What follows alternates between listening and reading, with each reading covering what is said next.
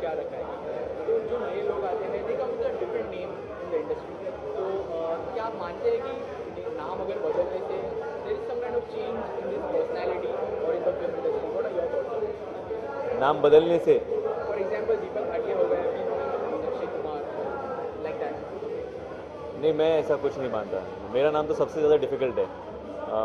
और मैं समझता हूँ जब आर्नल्ड श्वार्ज़नेगर ये नाम फेमस हो सकता है, मेरे को किसी ने बोला था कि तू नाम चेंज कर दे, और जब मेरी कुछ फिल्में चल गई, जब लोगों को मेरा नाम श्रेयस तळपदे पता चला और वो मुझे अपने नाम से बुलाने लगे, तो मुझे किसी ने कहा था कमाल है यार, तूने श्रेयस तळपदे जैसा नाम भी फेमस कर दिया। तो आई थिंक आपका नाम आपके पेरेंट्स ने आपको दी हुई एक आइडेंटिटी है, तो मैं वो चेंज नहीं करना चाहूँगा। जो नाम है अपना अच्छा है, उसी नाम से कंटिन्यू करेंगे।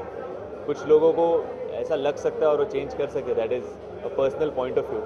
पर्सनली मैं चेंज नहीं करना चाहूँगा। तो फाइनली बाजी के बारे में व्यूअर्स को क्या कहना चाहेंगे, Hindi as well as Marathi? बाजी मराठी फिल्म इंडस्ट्री में ये एक पहली बार एक सुपर हीरो, एक विजिलेंटे सुपर हीरो फिल्म का अटेम्प्ट हमने किया है। लोगों के लिए फिल्म बनाई है। It's a big screen experience, it's a big screen entertainer.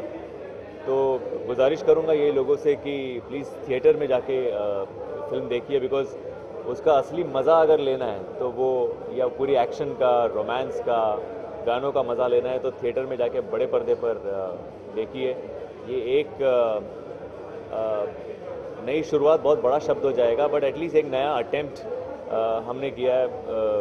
Marathi industry में आज तक इस किस्म की फिल्म बनी नहीं है, तो हमने एक नई पहल की है, और ऑडियंस के सपोर्ट के बिना हम लोग कुछ नहीं कर सकते। सो I would really want them to go to theatre, see the film and let us know what they feel about it. Thank you.